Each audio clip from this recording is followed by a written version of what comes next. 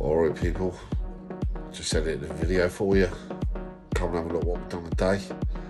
I've had a little bit of time out. Regretting it now because my back's sore. I've got it done. Back in the gym on Friday. Let's have a look what we got up to. Gosh.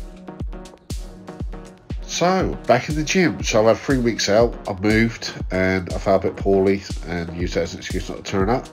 There's our Roblet, massaging the arse, getting all ready. So, what did we do today?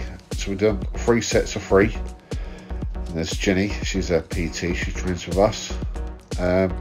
There's Rob, he was working on 180 I believe. But back in the deadlift sessions. This is better half Nikki. I believe that was 90, I think she's using. She'll be in the comments, they'll put it in what it is. I was on 142.5 for sets. So yeah, so back in it. It's hurting me now. I've been on a couple of hours. But Rob's right, even if you just turn out and do something. So these ones, just be done as many as we can on the last reps, on the last set rather. There's Nikki giving it some. There's Jen, I think Jen done 10. I'm not too sure what she was on, I think she was on 70 something. But yeah, and there's Rob, he managed to do 10, I think 10 or 11 he done. These are his last ones. That's his last one, look. So Rob's natural, a lot of people ask if he's on anything, he's not. Rob's always been natural. I do feel privileged to be, working with these people.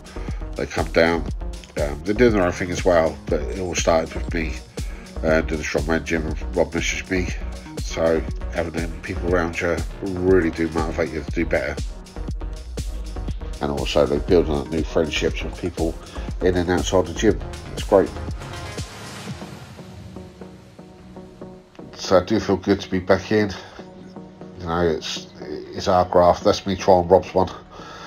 I've done 1 rep on that, and then I've dropped down to, I don't know, I think it was 110 on what I was working on. And this senior member of the gym is Roger, absolute legend. He's just warming up. He's got a session with Daz. This is Daz. He's the gym owner. So, if you want to get some motivation, have a look at Rog. Have a look at this. Come on, Rog. Show me it's done.